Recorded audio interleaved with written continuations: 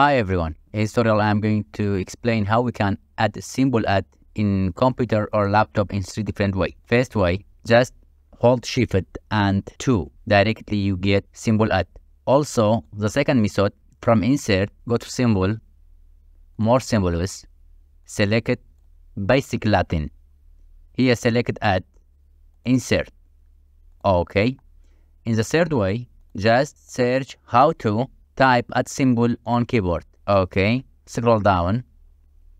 From here you can find add, select it, control copy, then control V.